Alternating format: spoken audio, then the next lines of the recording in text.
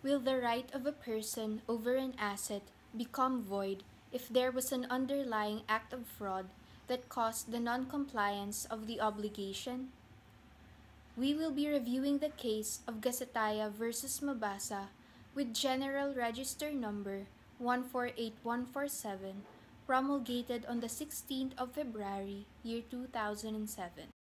Who has the better right? The present owner who acquired the property by means of deception and fraud, or the one whose rights were called off because of the former? To begin, Editha Mabasa's father, Benaventura Mabasa, was granted a homestead patent located in Lala, Lanao del Norte, on lots 279, 272, and 972.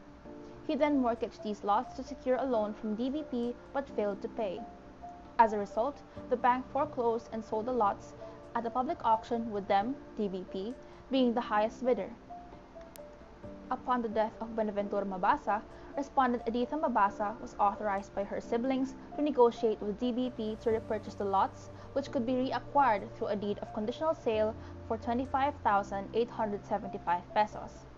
Subsequently, the respondent entered into an agreement with Sabas Gasataya in which he takes possession of the lots for 20 years and that it may be developed into a fish pond, as well as for the latter to pay respondent's obligation to DBP.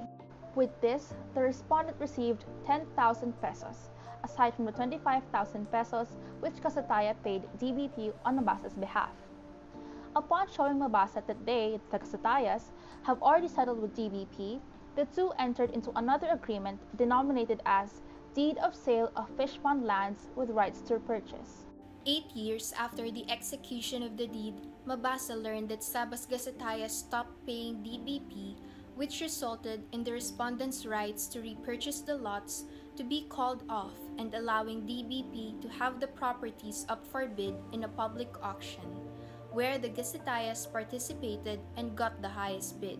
The respondent, Editha Mabasa, then filed a complaint to RTC for reconveyance of title of lands with damages against the Gasatayas.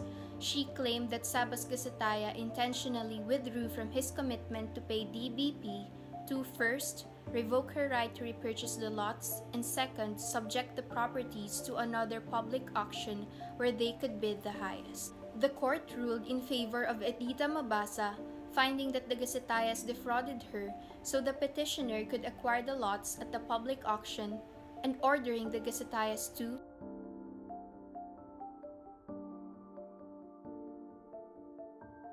But the Gasatayas denied the allegations and argued that the deed of conditional sale was rendered ineffective by DBP's refusal to accept payments thereon.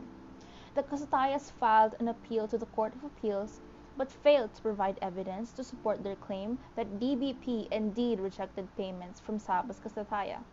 They committed a breach of trust amounting to fraud, which would warrant an action for reconveyance.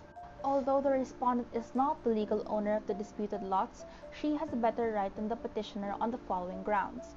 Number 1, the deed of conditional sale executed by DBP vested on her the right to repurchase the lots. Her right to repurchase them would have subsisted had the Gasatayas not defrauded her. The final verdict is that the court is in favor of Editha Mabasa, finding that the Gasatayas deceived the respondent in order to acquire the disputed lots.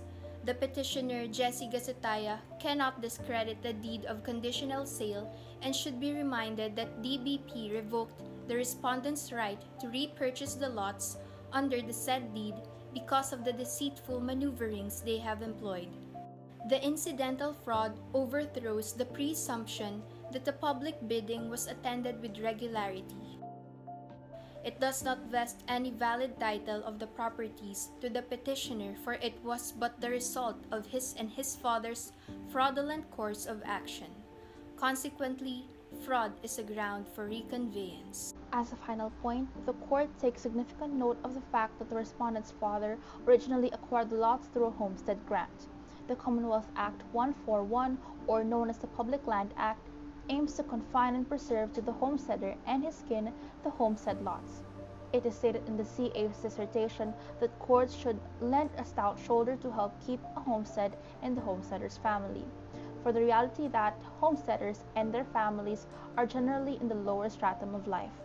and most likely when they alienate the homestead, it is out of dire necessity. Costs against petitioner Jesse Gasataya.